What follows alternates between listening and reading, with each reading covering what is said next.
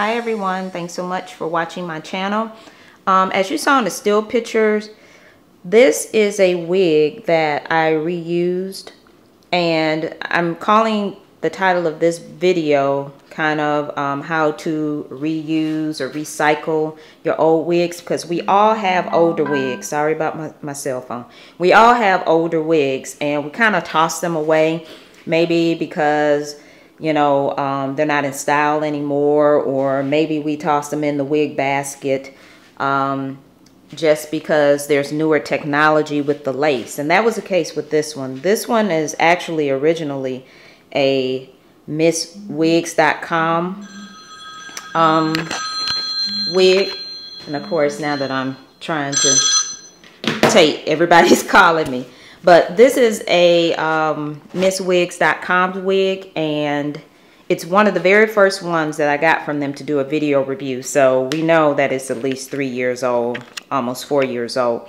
But I attempted to bleach the knots, and this is when I first started learning how to bleach knots. And of course, I didn't do it correctly, and the hair turned orange. And so I just never did anything else with it. I kind of tossed it aside and never wore it again. And I was going through my hair stash and found it, and the hair quality is still good. You saw in the pictures earlier where it was just like it's not a body wave, but it's a wave because it's much tighter than a body wave. And so of course I just spiral curled it to create these beautiful curls, and then I spiral curled my closure. But what I did to salvage this wig is I just cut out the bad part, and I did it in a U-shaped form. And then I applied some fray block around the edges to seal the knots on the rest of the hair so it won't keep shedding. And now she's ready to use with a closure. And this is so simple to do. Anybody can do this. And it makes perfectly good sense, especially when you have, decent wigs lying around and you, haven't worn them in a while, and you just want to, you don't want to go out and buy some hair. You just want to kind of use what you have.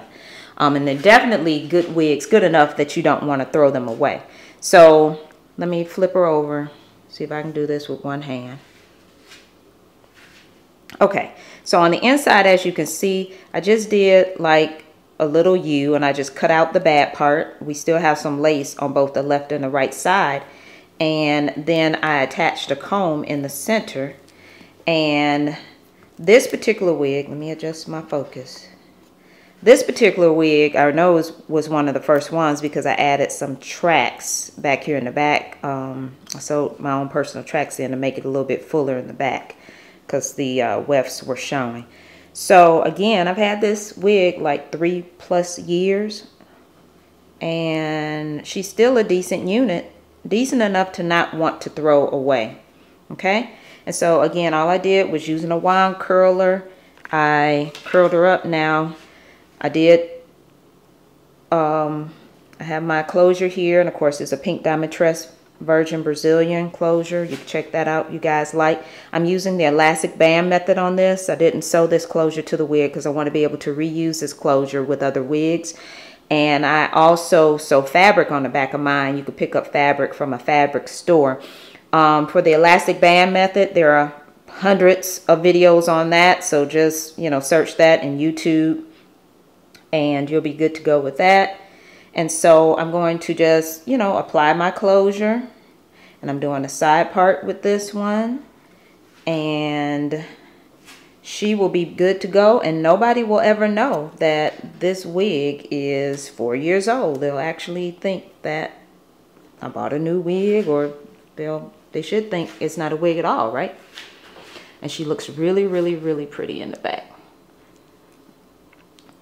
Really pretty, just luscious spiral curls, really pretty. So I'm actually going to apply her. I'm going to show you guys how I apply this baby, so stay tuned.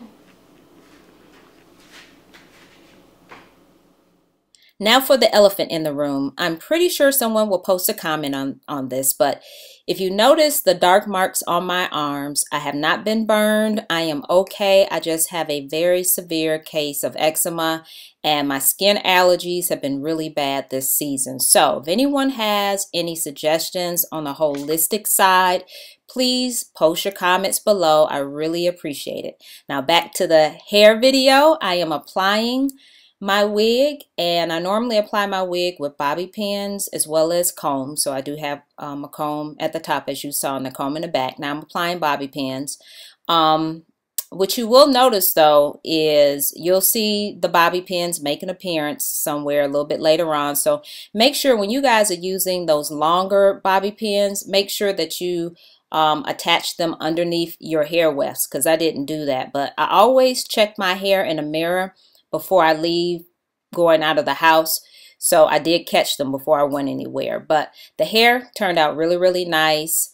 Again, reuse and recycle your old wigs. Do not throw them away. And thank you so much for watching.